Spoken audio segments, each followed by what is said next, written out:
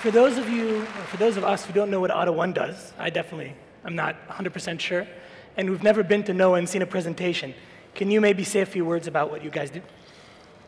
Oh, sure. AUTO1 is a Berlin-based company, founded in 2012, and today the biggest platform where car trade happens through a consumer sourcing approach, where we see over 1 million consumers a year in our branch network, and through a B2B distribution approach that where 25,000 dealers are part of the network.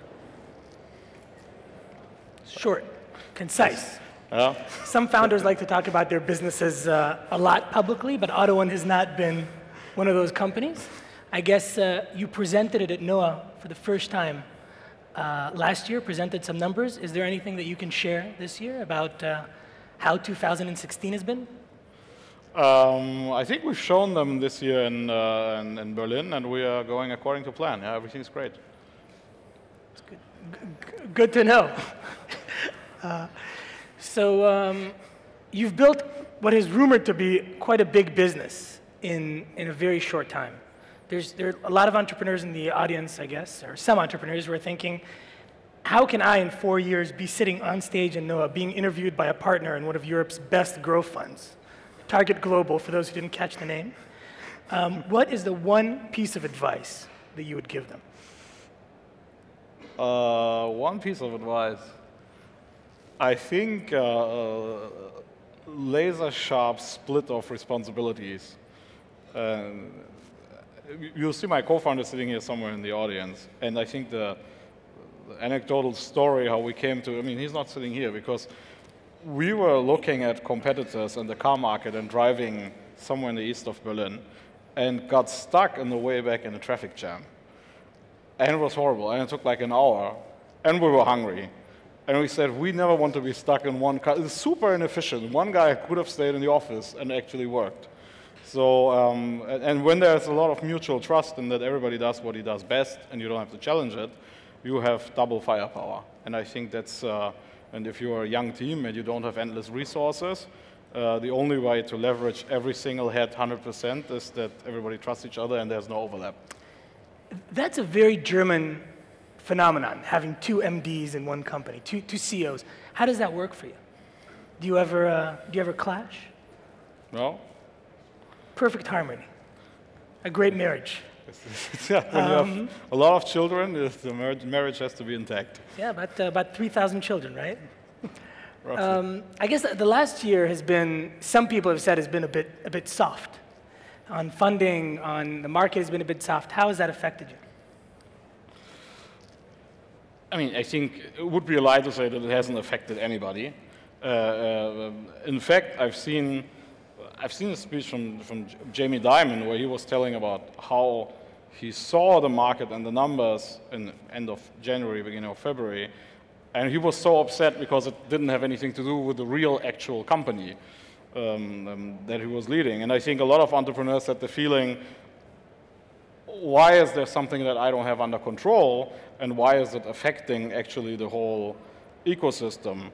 I think we didn't have to go out and raise. We had done a lot of other homework. We have another structure. We actually do have a lot of balance sheet, and we had just increased in that time our working capital lines and bank loans. So we didn't really have a liquidity need at that time, luckily, of course.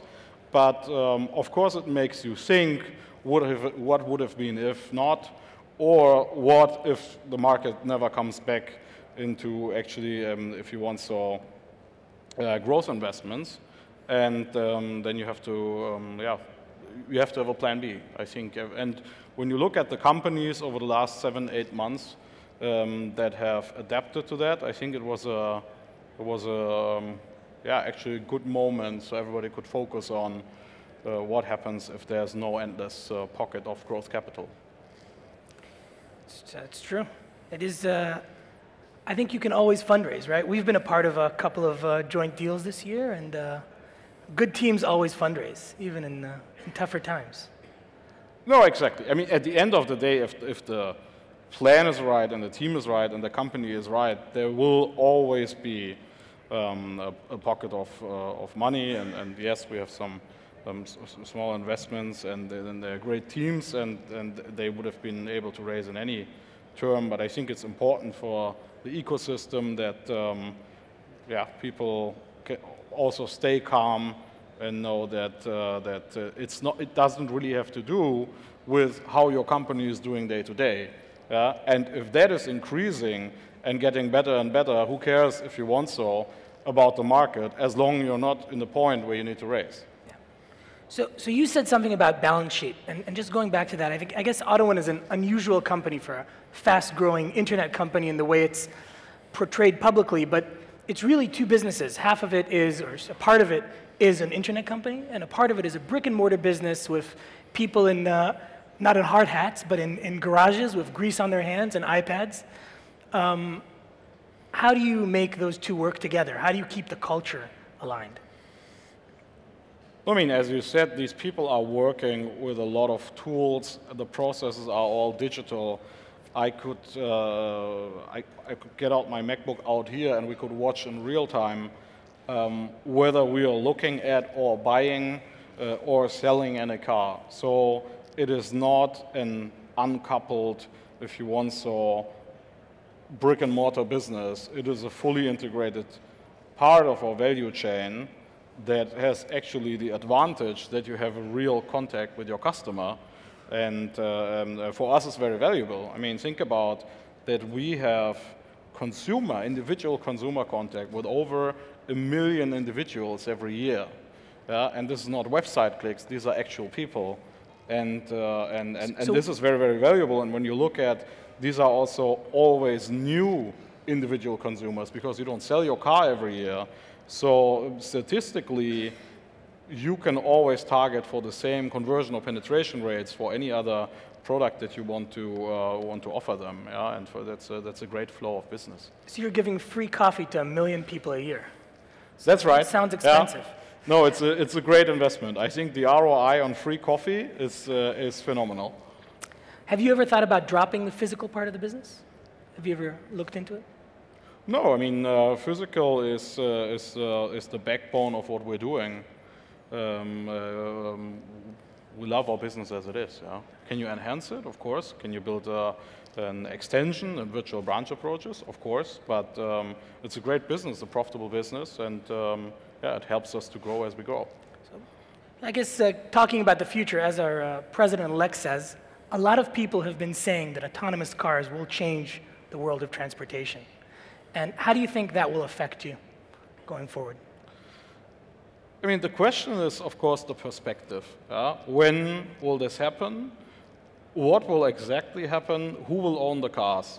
And at the end of the day, when you look at trillion-euro car parks, even if a car has a function that it can drive autonomously, why would anybody consolidate it under one balance sheet? If we think that these cars will drive a lot more, if they go from 5% utilization to 90% utilization, then these cars will depreciate. There will be a lot of wear and tear. So it's not a better reason for any bank in the world and any risk officer to say, I actually want to take all of Europe on my balance sheet.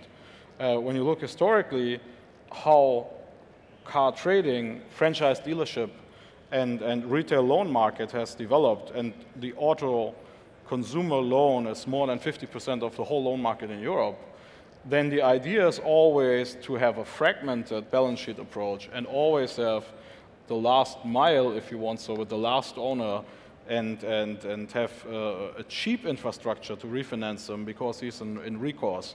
So, I mean, it's a lot of wild guessing because it's years and years ahead until that changes. But I think the OEMs will help you utilize your asset. So you will still own the Mercedes. And if you don't want to drive it all day long, there will be networks and value propositions where you can make your Mercedes work for you and actually bring back some money that it's costing you. But what I don't think is that there will be one bank that says all of Europe's cars are on our balance sheet. So do you think that AUTO1 can also leverage the financial side? Because a lot of companies in the auto space have been making money off of financing rather than buying and selling cars. Do you think that AUTO1 can go into that business at some point? Or will it? Or is there something that you want to tell us that you haven't told said publicly yet? No, there's nothing else that I haven't said publicly. But let me tell you this: it's of course part of the bigger value chain. It is very high-ticket items. We control that chain. We have a great relationship with our dealers, and of course we're looking into what the right solution is to actually make life easier for them operationally. So it's not only who lends you money and why, because that is a commodity, and that's the challenge for banks. What is my real USP? And just leveraging balance sheet is not a USP. But if you can integrate with a platform that helps both sides of the transaction, or at least one side of the transaction, to significantly be more capital efficient, and capital efficient means not the capital that you lend them, but actually the equity that they have to bring into their business, then you actually have a real value proposition. And without going too much into details, we're working on solutions for that, and I think we'll have a phenomenal offering for car dealers in Europe. I hope that next year, this time at NOAH, you'll be able to say a few more words about that, and maybe say a little bit more about the business. Where do you hope to be next year? I think, again, on track, to be honest, yeah.